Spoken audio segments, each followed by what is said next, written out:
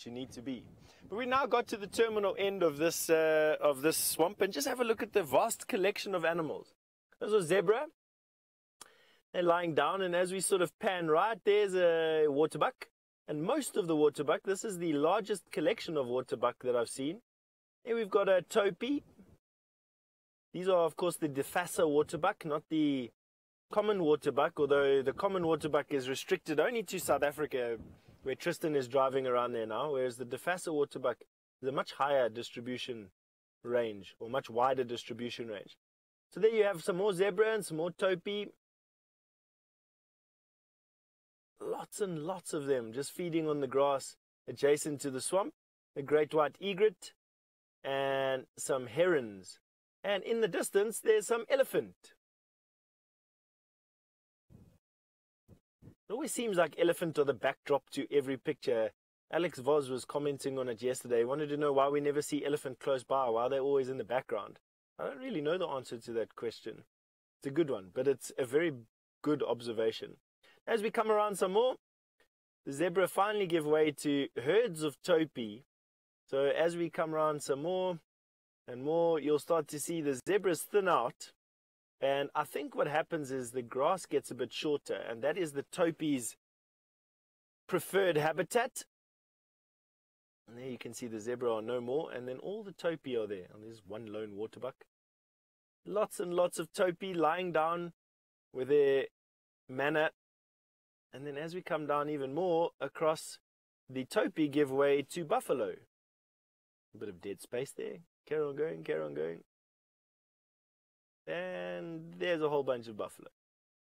So those are all a bunch of buffalo lying down there. Probably a herd of bachelors, a bull buffalo. All buddies with one another, and they are not part of a herd. They would have spent the night there. And it was really cold last night, so I think that they're probably just enjoying the sun and warming up before getting on eating for the day. Because it's the dry season here, doesn't necessarily mean they won't be able to find enough grass. And so unlike the dry season or winter where Tristan's driving around this morning, where buffalo have to eat most of the day to get enough nutrition, here they can warm up. They have the luxury of being able to warm up and then go feed as well.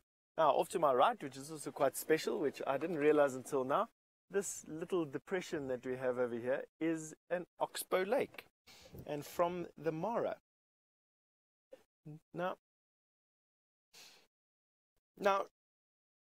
Mita, looking at the Mara River here, this is an ancient bed of the Mara River. This is an oxbow lake of the Mara River, and this will slowly get filled up with sediment, and eventually trees will grow on the very fertile soil, and you won't even recognize this for being an old bed of the Mara. But this bed has been seeing the crossings of zebra and wildebeest for thousands of years. Can you imagine? Crocodiles used to live in here, and hippos, and everything. Now, coming back to your question there, Mita, who was only 8 years old. You wanted to know if when the animals get to this Mara River, do they cross and then recross and cross and recross again? Or do they just cross once and then carry on with their journey? They cross and recross and cross and recross again, and no one really knows why or for what reason. It could be food, it could be predator pressure, it could be because there's feeding pressure behind them. It could be just because they feel like going to the other side of the river and want to brave the dangers of the crocodiles and the lions on the banks of the river. It's really difficult to say. Personally, I witnessed a crossing on Sunday, and I watched these animals stream out of a grassland for no apparent reason. They weren't being chased by anything. Swam up on the banks of the river, drink some water. They came primarily to drink some water. Some swam across to join others on the other side. Others didn't and turned around and went back. And one or two got eaten by crocodiles. And it was just for me, an introduction into this Mara ecosystem and this phenomenon that is the Mara River. For years, I grew up as a little boy watching documentaries from as old as you were and younger, Mita, and thought that the river, the animals got to this barrier and then they crossed the barrier, and once they were through, that was their journey done, and they carried on into the grasslands. But that's not the truth. They live in this place called the Masai Mara. They come here because the vegetation is better in the dry season here than in the Serengeti, which dries out. And this river meanders through the middle of this particular game reserve. And for whatever reason we haven't decided just yet, they cross this river and recross again and cross and recross again for the entire dry season, basically.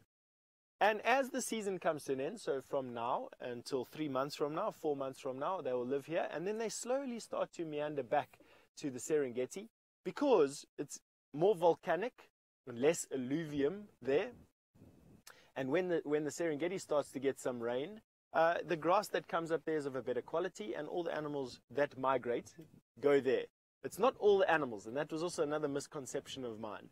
It's only the migrating animals. There is a vast number of animals that do not move and stay just here. All these animals that we've been seeing right now are all sedentary. They do not move anywhere. All the animals that we saw around this particular swamp, they live here and they live here all year round. It's just the ones that move which will move on. Right. Now we're going to carry on. I'm going to see if this road takes me around the swamp or we have to go all the way back, because I don't really know. I know where I am, of course, but I don't know what road. It's the first time I've ever driven on it.